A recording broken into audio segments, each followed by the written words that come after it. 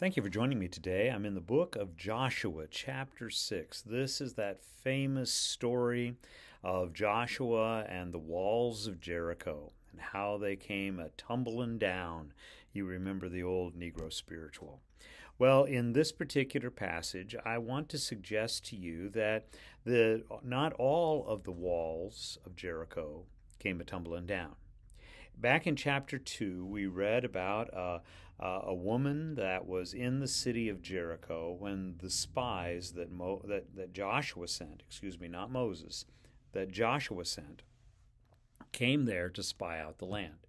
Her name was Rahab, and she owned or ran an inn, some sort of public house that people could come into. I don't know if it would be like the saloons in the Old West or just exactly what the nature of it was, but it was something of that nature. And she saw these men come in, and she immediately recognized that they were there to spy out the land. So rather than turn them into the king of Jericho, she hid them and said, I know that God has provided this land for you. I know that we're going to be destroyed. And so she hid those spies. She deceived the king and sent his soldiers, excuse me, on a wild goose chase.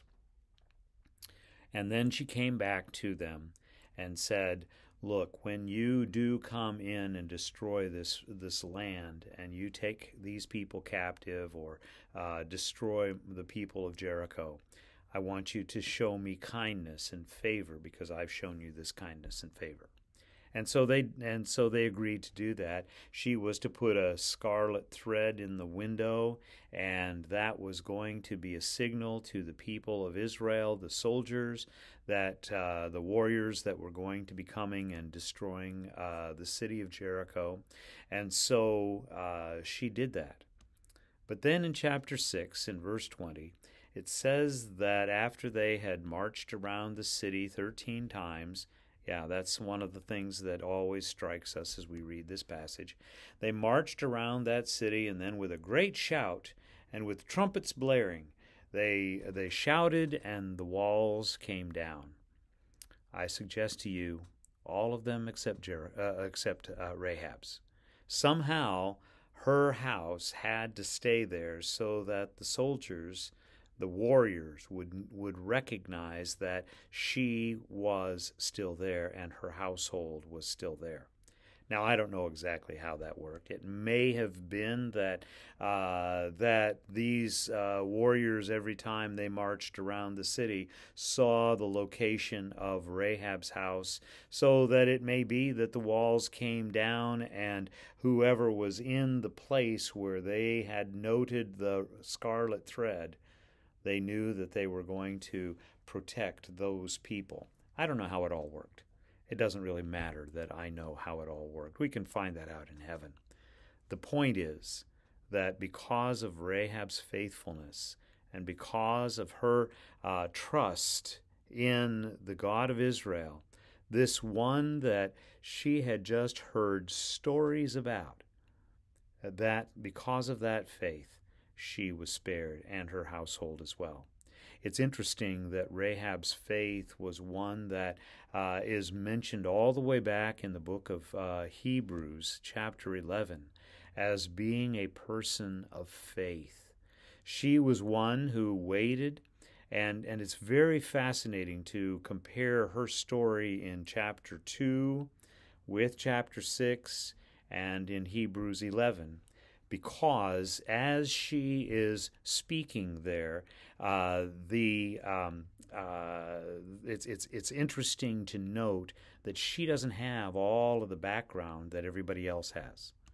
The only thing she's known is that there was an event 40 years before where God brought this nation of people through the Red Sea and destroyed the Egyptian army.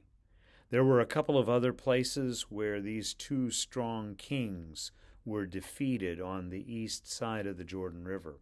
But those three events, the Red Sea and the destruction of these two kings are the only things that she mentions, and yet she understands this nation is going to take our nation.